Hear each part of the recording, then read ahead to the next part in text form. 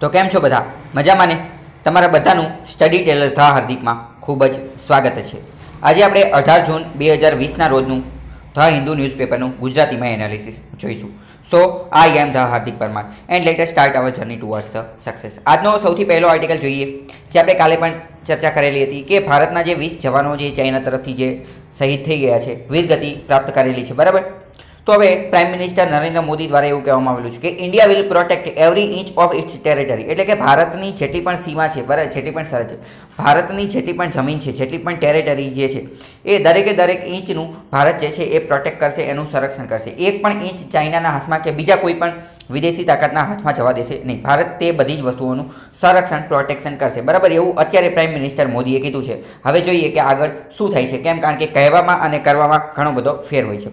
પછી આપણા જે ડિફેન્સ મિનિસ્ટર એટલે કે સંરક્ષણ મંત્રી રાજનાથસિંહ જે છે એમને પણ એવું કીધું છે કે આ જે loss of Indian soldiers A painful, ખૂબ જ દુઃખદાયક અને દર્દદાયક છે. હવે જો એક રીતે અહીંયા જોઈએ તો માત્ર 20 સૈનિકો શહીદ નથી થયા, પરંતુ તેની સાથે ઘણી બીજી બધી વસ્તુ પણ જે છે એનો પણ વિનાશ થઈ ગયો છે. કેમ? કારણ કે આ 20 સૈનિકો જે છે એમને એમના માતા પિતા હશે, એમનું ફેમિલી હશે, કદાચ કોઈના મેરેજ થઈ ગયા છે તો તેમનું પણ ફેમિલી હશે. તો આ બધા જે લોકો જે છે એમની સાથે સંબંધિત, એમની સાથે સંકળાયેલા બીજા જે લોકો છે એ પણ ડિવાસ્ટેટિંગ, એટલે કે એમનો પણ થોડી ઘણી રીતે એમને પણ આઘાત લાગેલો છે, એમને પણ ઘણું બધું દુઃખ અનુભવ છે અને તેમનું ફેમિલી પણ એક રીતે ઉજળી ગયું છે.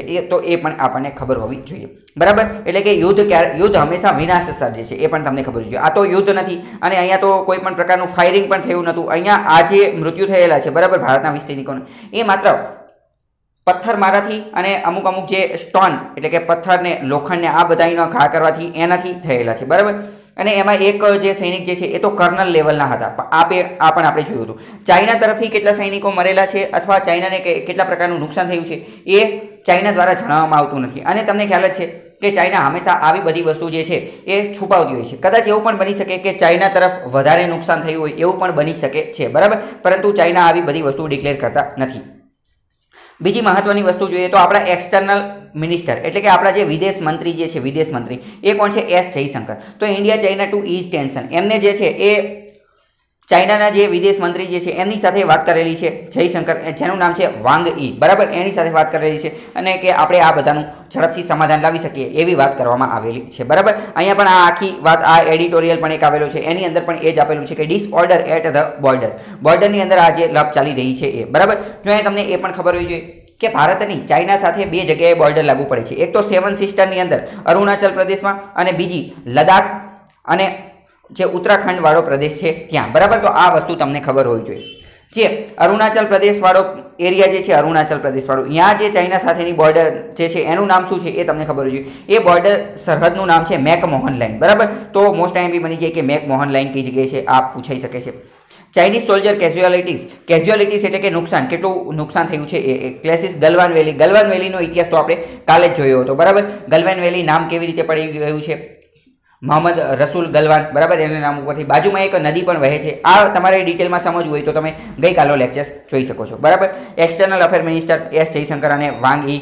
અને તમને ખ્યાલ જ હશે કે અહીંયા ટોટલ કેટલી ફિંગર છે એ પણ આપણે ચર્ચા કરી ચૂક્યા છીએ. ફિંગર શું છે એ પણ જોઈ ચૂક્યા છીએ. ટોટલ 8 ફિંગર, ટોટલ ત્યાં 8 ફિંગર છે. અને હવે આપણે LAC વિશે વાત કરીએ તો LAC શું છે? તો LAC જે છે એ લાઇન ઓફ એકચ્યુઅલ કંટ્રોલ છે, બરાબર. અને અક્ષય ચીન જે ભારતનો ભાગ જે છે એ ચાઇનાએ લઈ લીધો છે. તો LAC line of actual control કે જે લદ્દાખની અંદર આવેલી છે ભારત અને ચાઇનાની વચ્ચે, ત્યાં તે એક નકુલા પાસ આવેલો છે, બરાબર. નકુલા પાસ, તો ડાયરેક્ટ પ્રશ્ન પૂછી જાય, નકુલા પાસ તો LAC ની પાસે આવેલો છે, બરાબર. ટ્રુપ્સનો મતલબ શું થાય? સૈનિકોની ટુકડી, બરાબર. સૈનિકોની ટુકડીને ગુજરાતીમાં ટ્રુપ્સ કહેવાય, બરાબર. સોરી, ઇંગ્લિશમાં ટ્રુપ્સ કહેવાય. આ પણ તમને ખબર હોવી જોઈએ. બીજો એક મહત્વનો એડિટોરિયલ આવેલો છે જે COVID-19 સાથે સંબંધિત છે, બરાબર. તમને ખ્યાલ જ હશે કે COVID-19ના કેસ જે છે એ દિલ્હીની અંદર દિવસે અને દિવસે વધી રહ્યા છે, બરાબર. અને બીજી મહત્વની વસ્તુ, એક રીતે ભારત સરકારની અથવા ભારતની એક રીતે બેદરકારી કહી શકાય. કેમ? કારણ કે વિશ્વની અંદર COVID-19ના કેસ વધી રહ્યા છે, ભારતની અંદર પણ વધી રહ્યા છે. અને ભારતની અંદર જ્યારે કેસ વધી રહ્યા છે તો ભારતે જે છે એ ટેસ્ટિંગ ઘટાડી દીધું છે. તો ટેસ્ટિંગ ઘટાડવું એ એક સારી વસ્તુ કહેવાય નહીં, બરાબર. કારણ કે ગામડાની અંદર પણ આ કેસ પહોંચી ગયા છે. આની અંદર અત્યારે જે છે કોવિડ-19ના કારણે અમુક પ્રાઇવેટ હોસ્પિટલવાળા લોકો જે છે એ આનો ફાયદો ઉઠાવી રહ્યા છે અને પોતાની નોટ છાપવાનો ધંધો શરૂ કરી રહ્યા છે, બરાબર. તો આ એક રીતે સારી વસ્તુ નથી. ટેસ્ટિંગ વધારવું જોઈએ. અને આપણે કેટલા 4-5 જેટલા લોકડાઉન ચલાવી દીધા, પરંતુ આ લોકડાઉન જે છે એ પણ એક રીતે અસફળ રહ્યા છે. કારણ કે જો પ્રથમ લોકડાઉન કરેલું, બરાબર, અને એની પછી બીજું લોકડાઉન કર્યું, એનો મતલબ કે પ્રથમ લોકડાઉનની અંદર આપણે સફળ થયા નથી. બીજા પછી ત્રીજું લોકડાઉન કર્યું, એનો મતલબ કે પ્રથમ 2ની અંદર આપણને ઈચ્છિત પરિણામ મળેલું નથી, બરાબર. આ તો તમે સમજી શકો છો. એટલે કે લોકડાઉન આપણે એટલી બધી ઇફેક્ટિવ રીતે વર્ક કરેલું નથી. તો અહીંયા એવું કહેવામાં આવ્યું છે કે દિલ્હીની અત્યારે જે હાલત જે છે, તો દિલ્હીની સરકાર, દિલ્હીની રાજ્ય સરકાર અને કેન્દ્ર સરકાર આ બંને મસ્ટ જોઈન, એક સાથે મળીને, જોઈન હેન્ડ્સ, એક સાથે મળીને એકબીજાના સહયોગથી આગળ વધી અને આ જે હેલ્થ ઇન્ફ્રાસ્ટ્રક્ચરને એ બધું ક્રિએટ કરવું જોઈએ અને આ જે પેન્ડેમિક જે છે એને ટેકલ કરવી જોઈએ, એટલે કે એનો સામનો કરવો જોઈએ, બરાબર. હવે બીજો એક મહત્વનો આર્ટિકલ આપેલો છે અને આ એક ખૂબ સુંદર વસ્તુ છે કે જેની અંદર આ એક ટોપિક જે છે એને પેન્ડેમિક દરમિયાન ઇગ્નોર કરેલો છે. શું ઇગ્નોર કરેલો છે? તો કે જ્યારે લોકડાઉન લગાવેલું હતું તો ત્યારે આપણા જે પ્રાઇમ મિનિસ્ટર જે છે એમને ટીવીની અંદર એવી ડાયરેક્ટ જાહેરાત કરી દીધી હતી કે હવે બધી જ વસ્તુ બંધ, બરાબર, લોકડાઉન જાહેર થઈ જાય છે અને તમે જે જગ્યાએ છો ત્યાં તે થંભી જાઓ, ત્યાં તે રોકાઈ જાઓ, ત્યાંથી હવે તમારે ક્યાંય જવાની જરૂર નથી. તો આ સમયની અંદર જેટલા પણ મેટર્નલ વિમન એટલે કે જે પ્રેગ્નન્ટ મહિલાઓ હતી, બરાબર, એમને ઘણી બધી સમસ્યાનો સામનો કરવો પડેલો છે. કારણ કે ઘણી બધી જગ્યાએ સરકારી હોસ્પિટલ અને પ્રાઇવેટ હોસ્પિટલની અંદર તેમને પ્રેગ્નન્સી માટે એડમિટ કરવાની ના પાડી દીધી હતી, તેમને ડિલિવરી કરવા માટેની ના પાડી દીધી હતી. તો આ સમય દરમિયાન ઘણી બધી મહિલાઓ જે છે, મેટર્નલ મહિલાઓ, એમને હેરાન થવું પડેલું હતું. ઘણી બધી મહિલાઓ, તમે ન્યૂઝમાં પણ આવેલું હતું કે હોસ્પિટલની બહાર બાળકને જન્મ આપે છે, રોડ ઉપર બાળકને જન્મ આપે છે. તો આ એક રીતે આપણું જે હેલ્થ અથવા ભારતની જે પરિસ્થિતિ જે છે એનું સાચું રિયલ દ્રશ્ય જે છે એ ઉજાગર કરે છે, જે સારી વસ્તુ નથી, બરાબર. આમ તો આપણે સપના જોઈએ છે કે 5 ટ્રિલિયનની ઇકોનોમી બનાવી છે, હેલ્થ ઇન્ફ્રાસ્ટ્રક્ચર સારું બનાવ્યું છે, પરંતુ મેં તમને આપણે પહેલાં પણ ચર્ચા કરેલી હતી કે સૌથી પહેલાં લોકોને જે છે, લોકોની HDI જે છે એ વધારવું જોઈએ, એટલે કે હ્યુમન ડેવલપમેન્ટ ઇન્ડેક્સ, લોકોને સારી સ્વાસ્થ્ય, સારું એજ્યુકેશન, આવી બધી વસ્તુ મળે એ પહેલાં કરવું જોઈએ, બરાબર. પર કેપિટા ઇન્કમ, આ બધી વસ્તુ પહેલાં વધારવી જોઈએ. તો આ the lockdown period so the state advocating it's responsibility toward the welfare of the pregnant woman, બરાબર. એટલે કે જે પ્રેગ્નન્ટ મહિલાઓ જે છે એના તરફ આ લોકડાઉનના સમય દરમિયાન એટલું બધું ધ્યાન આપવામાં આવેલું નથી, બરાબર. આ તમને ખબર હોવી જોઈએ. બીજી મહત્વની વસ્તુ જોઈએ તો હવે ફેસબુક દ્વારા એક નવો કેમ્પેઇન લોન્ચ કરવામાં આવેલો છે. તમને ખ્યાલ હશે કે અમેરિકાની અંદર પ્રેસિડેન્ટ એટલે કે રાષ્ટ્રપતિ માટે ચૂંટણી થવાની છે અને ત્યાં દર 4 વર્ષે ચૂંટણી થાય છે, બરાબર. તો ફેસબુક શું કરવાની છે? ફેસબુક એમ્સ ટુ બૂસ્ટ, એટલે કે બૂસ્ટ કરશે water turn out in US poles, એટલે કે અમેરિકાની અંદર જે ચૂંટણી થવાની છે તો ત્યાં વધારે અને વધારે લોકો મત આપે, એટલે વધુ અને વધુ મતદાન થાય, બરાબર, વધુ અને વધુ મતદાન થાય. એની માટે ફેસબુક જે છે, ફેસબુક એ પ્રયાસ કરશે, એ બૂસ્ટ કરશે. જો મતલબ કે વોટર ટર્ન આઉટનો મતલબ શું એ આપણે સમજીએ અને વધારે મતદાન થાય એનો મતલબ આપણે સમજીએ. ફોર એક્ઝામ્પલ માની લો કે આ એક કોઈ વિસ્તાર છે, બરાબર. તો કોઈ એક વિસ્તારની અંદર 100 મતદાતા છે, બરાબર, 100 મતદાતા છે, એટલે કે 100 જણા એવા છે કે જેની પાસે ચૂંટણી કાર્ડ છે, અથવા તો 100 ઇલિજિબલ મતદાતા છે, બરાબર. અમુક બધાય તો કંઈ ઇલિજિબલ મતદાતા હોય નહીં, બરાબર. માની લો કે આ ગામની અંદર ટોટલ 200 જણા લે છે, તો 200 તો કંઈ મત દે એવા હોય નહીં ને, કારણ કે અમુક બાળકો પણ હોય, તો બાળકોને 18 વર્ષથી નાના હોય તો એ તો કંઈ મત દેવાના નથી. પછી અમુક બીજા ગામના હોય, તો એવી રીતે 200 જણા છે, એમાંથી માની લો કે 100 જણા જે છે એ મત આપવા માટે લાયક છે, તો આ 100 જણા જે છે એ મત આપશે. પરંતુ 100 જણા મત આપશે, શું એવું ફરજિયાત છે? તો એવું ફરજિયાત નથી, કારણ કે ઘણા બધા લોકો મત નહીં આપે. અમુક એમ કહેશે કે ના મારે મત આપવો નથી, કારણ કે મારે તો આજે નોકરીએ જવાનું છે, મારે આજે કામ છે. અથવા તો અમુક ઘણા બધા એવા લોકો પણ આ મત શું આપવાનું, આવું બધું તો ચૂંટણી તો આવતું રહે, આપણે એવું કંઈ દેવાનું હોય નહીં, બરાબર. મતલબ કે જનરલી 70 થી 80% લોકો તે મત આપતા હોય છે, એટલે કે 100 માંથી 70-80 જણા તે મત આપતા હોય છે. કોઈ પણ જગ્યાએ 100% મતદાન થતું નથી, 100% મતદાન થતું નથી. એટલે ફેસબુક એવો પ્રયત્ન કરશે કે જેના કારણે લોકો જે છે એ વધારે મત આપે. તો ફેસબુક એવું તો શું કરશે કે જેના કારણે લોકો વધારે મત આપશે? તો ફેસબુક અને ઇન્સ્ટાગ્રામની અંદર આ એવા પ્રકારના કેમ્પેઇન ચલાવશે, લોકોને મત આપવા પ્રત્યે જાગૃતિ ફેલાવશે, અવેરનેસ ફેલાવશે અને લોકોને કહેશે કે મત આપવાના ફાયદા શું છે એ બધી વસ્તુ, બરાબર. અને ફેસબુકે એક નવી પણ બીજી મહત્વની વસ્તુ જાહેર કરેલી છે કે બ્લોક પોલિટિકલ એડ્સ. યુઝર જે છે, યુઝરને જો આ પોલિટિક્સ એટલે કે રાજનીતિ સંબંધિત જે એડ્સ એટલે કે જાહેરાત આવતી હોય એ જો યુઝર્સને ન ગમતી હોય તો તે એને બ્લોક પણ કરી શકે છે. આ એક સારું ફીચર છે મારા મત પ્રમાણે. બીજું જો અહીંયા જોઈ લઈએ કે બૂસ્ટ US વોટર ટર્નઆઉટ. જો અમેરિકાની અંદર એક એવી પણ વસ્તુ છે કે ઈમેલ દ્વારા પણ આપણે મત આપી શકીએ, બરાબર, ઈમેલ કરીને પણ. તો એના વિશે પણ આ જે છે એ જાહેરાતને એ બધું અવેરનેસ એટલે કે જાગૃતિ ફેલાવશે. વોટિંગ ઇન્ફોર્મેશન સેન્ટરની પણ રચના કરશે કે જ્યાં વોટ કઈ રીતે આપવો, વોટિંગ સંબંધિત કોઈ સમસ્યા હોય, કોઈ પ્રોબ્લેમ હોય તો એનું પણ સમાધાન કરશે ફેસબુક અને ઇન્સ્ટાગ્રામ બંને. બરાબર, ફેસબુક અને ઇન્સ્ટાગ્રામ બંનેના ફાઉન્ડર અને સીઈઓ છે માર્ક ઝુકરબર્ગ. આ પણ તમને ખબર હોય છે. વોટ્સએપ જે છે એ પણ ફેસબુકની જે એક સબસિડરી અલાયન્સ છે. વોટિંગ બાય મેઇલ, આ બધી વસ્તુ તમને ખબર હોવી જોઈએ. બીજી મહત્વની વસ્તુ જોઈએ તો આ એક ખૂબ સુંદર આજના દિવસનો અતિ મહત્વનો આર્ટિકલ છે. Is China's peaceful development over? એટલે કે આપણે આખા વિશ્વની અંદર બધી જગ્યાએ જોઈએ તો એવું લાગે છે કે ચાઇના હવે જે પીસફુલ, પહેલા જે ચાઇના જે શાંતિપૂર્ણ રીતે વર્તું હતું તો એ જે એની જે શાંતિ જે છે એ એમને હવે ગુમાવી દીધી છે. બરાબર, હવે ચાઇના જે છે એ મોટા ભાગની જગ્યાએ એગ્રેશન દર્શાવી રહ્યું છે, એટલે કે પોતાનો ગુસ્સો દર્શાવી રહ્યું છે, બળથી કાર્ય કરી રહ્યું છે. બરાબર, મોટે ભાગની જગ્યાએ, માત્ર ભારત સાથે જ નહીં, બીજી બધી જગ્યાએ પણ કઈ રીતે એ બધું ઘણી બધી સારી રીતે સમજાવેલું છે એ આપણે જોયું. પહેલા તો ભારત સાથે છે એ તો આપણે જોયું જ તે ભારતના 20 જવાનોનું મૃત્યુ થઈ ગયું છે. બોર્ડર ટેન્શન્સ જે લદ્દાખની આજુબાજુ, આની પહેલા સિક્કિમની આજુબાજુ, અરુણાચલ પ્રદેશની આજુબાજુ બોર્ડર ટેન્શન્સ એટલે કે બોર્ડરની અંદર સ્ટેન્ડ ઓફ થઈ જતું હતું. Stand of, what is stand of? એટલે કે ભારત અને ચાઇનાના સૈનિકો આમને સામને આવી જતા હતા એ. બરાબર, તો કઈ વસ્તુ છે? પહેલા તો ગલવાન વેલી, ભારતનો ઇસ્યુ ગલવાન વેલી વાળો. બીજો ઇસ્યુ તો કે Chinese J-10 fighter entered Taiwan. તાઇવાનનું air defence zone હતું. બરાબર, તાઇવાન નામનો દેશ હતો. ત્યાં ચાઇનાનું J-10 નામનું ફાઇટર જેટ હતું એ ત્યાં ઉડી અને ત્યાં જતું રહ્યું અને ત્યાં કણે ઘણું બધું નુકસાન કરી દીધું. બરાબર, તો પહેલો ઇસ્યુ ભારતનો. બીજો ઇસ્યુ કોનો? તાઇવાનનો. ત્રીજો ઇસ્યુ પણ તાઇવાનનો છે. Third, Chinese ઇન્કરન્સ into Taiwan. તાઇવાનની અંદર એમને બીજું પણ આવી જ વસ્તુ કરેલી હતી. હવે જો પછી મલેશિયા અને વિયેતનામને પણ ચાઇના આવી જ રીતે હેરાન કરે છે. વેસલ્સ, વેસલ્સનો મતલબ થાય યુદ્ધ જહાજ. વેસલ્સનો મતલબ શું થાય? યુદ્ધ જહાજ.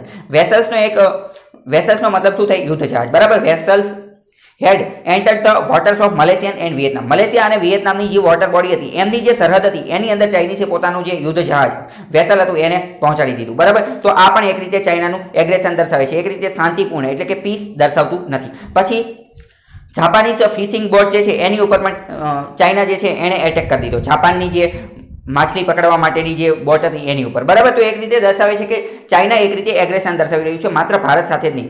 આ બધા મુદ્દાઓ તમારે યાદ રાખવાના છે. પહેલું તો ભારત, બરાબર, બીજું તાઇવાન, બરાબર, પછી ત્રીજું જાપાન, ચોથું મલેશિયા અને વિયેતનામ. બરાબર, તો આ બધી વસ્તુ તમને ખબર હોય છે કે જેટલા પણ પાડોશી રાજ્યો જે છે એ બધા સાથે એમને લપ થાય જ છે. અને ભારત સાથેની ચાઇનાની બોર્ડર જોઈએ તો તે અંદાજે 4000 કિલોમીટરની જેટલી લાંબી છે અને એમાંની મોટા ભાગની જે છે એ ક્લિયરલી નોટ ડિમાર્કેટેડ એટલે કે એને વ્યવસ્થિત રીતે આપણે માર્ક કરેલી નથી. તો પહેલાં એ પણ કાર્ય કરવું જોઈએ.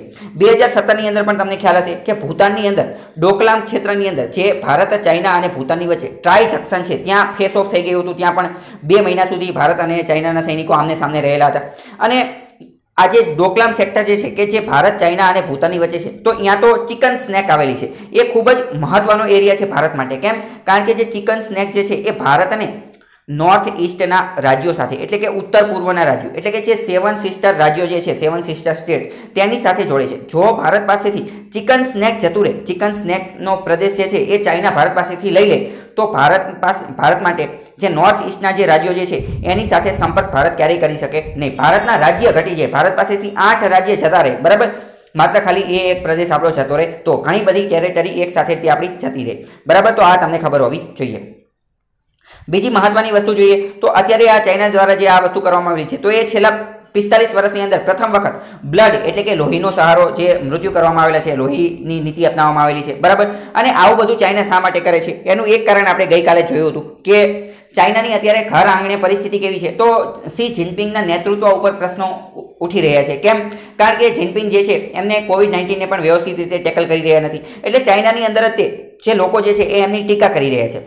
હકીકતમાં તો આવું કંઈ બહાર આવતું નથી કારણ કે ચાઇનાની અંદર મીડિયાને એ બધાને એટલી બધી સ્વતંત્રતા છે નહીં એટલે આવું બધું બહાર આવતું નથી. પરંતુ આ પણ એનું એક કારણ છે કે ચાઇના પોતાના ઘર આંગણે, પોતાના દેશની અંદર પોતાની જે શી જિનપિંગની જે છબી જે છે એને થોડુંક સુધારવા માંગે છે. એટલે એના માટે નેશનલિઝમ એટલે કે રાષ્ટ્રવાદનો સહારો લે છે અને એ એવું દર્શાવવા માંગે છે, આજુબાજુના પાડોશી ઉપર એગ્રેસિવ દર્શાવી અને શી જિનપિંગ પોતાના દેશની અંદર પોતાના લોકોને એવું કહેવા માંગે છે કે જોયું અમે ભારતને ઘૂંટણા ઉપર લાવી દઈએ છીએ, જાપાનની અંદર પણ અમે લપ કરવા પહોંચી જવી છે, આ બધા દેશો સાથે મતલબ કે આ બધા દેશ સાથે અમે લપ કરીએ છીએ એવું કહેવા માંગે છે. ચાઇના એવું દર્શાવવા માંગે છે.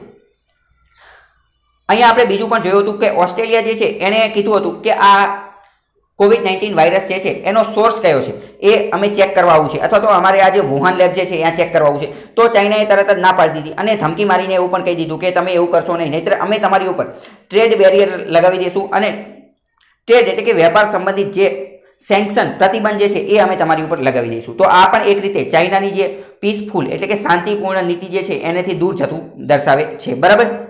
પછી હોંગકોંગ જે છે એને પણ 50 વર્ષ માટે ઓટોનોમી આપેલી હતી, પરંતુ હોંગકોંગ ઉપર પણ અત્યારે ચાઇના નવા નિયમો લઈ આવે છે, જેમ કે ન્યૂ નેશનલ સિક્યુરિટી લો અત્યારે લઈ આવેલું છે કે જેના કારણે હોંગકોંગની સ્વતંત્રતા, સોવરેનિટી, સંપ્રભુત્વ જે છે એ જોખમાઈ રહેલું છે. બરાબર.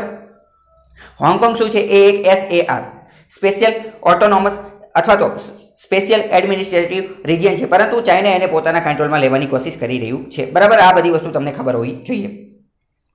બીજી મહત્વની વસ્તુ જોઈએ તો AIIB જે છે એણે ભારત માટે કોવિડ-19 ને ટેકલ કરવા માટે $750 મિલિયન લોન આપી દીધી છે. AIIB જે છે એનું હેડક્વાર્ટર બેઇજિંગમાં છે. Most IMP. બરાબર. AIIB તો બેઇજિંગમાં. AIIB નું full form Asian infrastructure investment bank. બરાબર.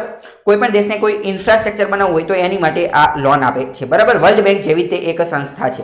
AIIB એ જો લાસ્ટમાં બી છે તો એનું હેડક્વાર્ટર બેઇજિંગમાં છે, એવી રીતે તમે યાદ રાખી શકો છો. બરાબર.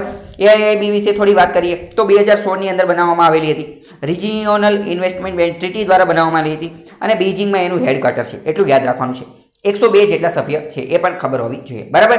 આજ માટે આટલું રહેવા દઈએ. બાકી આ પ્રશ્ન જે છે એના જવાબ તમારે કમેન્ટ બોક્સની અંદર લખવાનું છે.